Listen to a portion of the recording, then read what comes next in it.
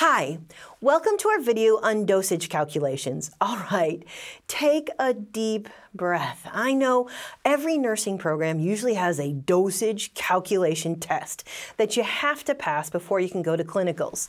We're here for you, so we're going to walk you through this step by step. So even if math intimidates you, I promise you we're going to walk you through each step, give you opportunities to practice, and you're going to nail this by the time you're done with our series. We're going to start in this series with an adult and pediatric dosages based on body weight. All right, so let's get started.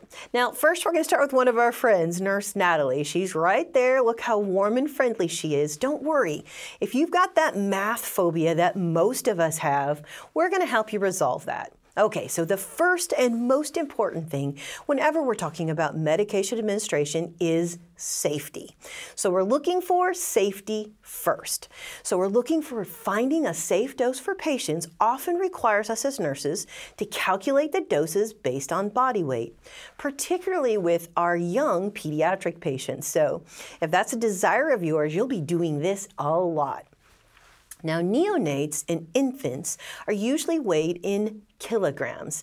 Now, in America, we don't do a lot in the metric system, but in the hospital, we really do. So kilogram is something I want you to get used to using if you haven't already. Now, we shorten the word kilogram like kg. That's just an abbreviation.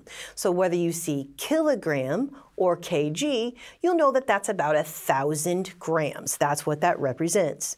Adults, you'll see their weight in pounds or kilograms. And hey, trust me, you're going to like how your weight looks in kilograms much more than you do in pounds. Now, when you calculate doses, we're going to have to probably convert weight because the doses will be calculated in micrograms or milligrams by weight. So it'll be micrograms or milligrams per kilogram or pound. Okay, so walk with me. Our little guys will probably be weighed in kilograms, but if they're not, we'll teach you how to convert it.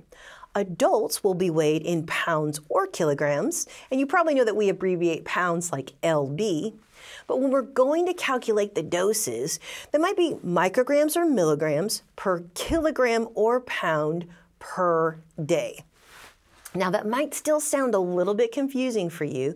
Don't worry about it. Remember, we're going to break this down step by step. I'm right here with you. I share the same math phobias. So if I can walk you through this, I know you're going to be just fine. Now, especially for pediatric patients, you may see some reference to the total daily dose is going to be divided into a certain number of doses. So they might give you an order and say they want you to divide this into more than one individual dose. So I'll teach you how to look at a drug label because they have lots of directions on them. I'll help you see what the most important points are. So total daily doses might be divided into more than one individual dose. All right, before we move on from here, stay with us. I want you to think through each one of these boxes. Are there any notes you need to make to yourself?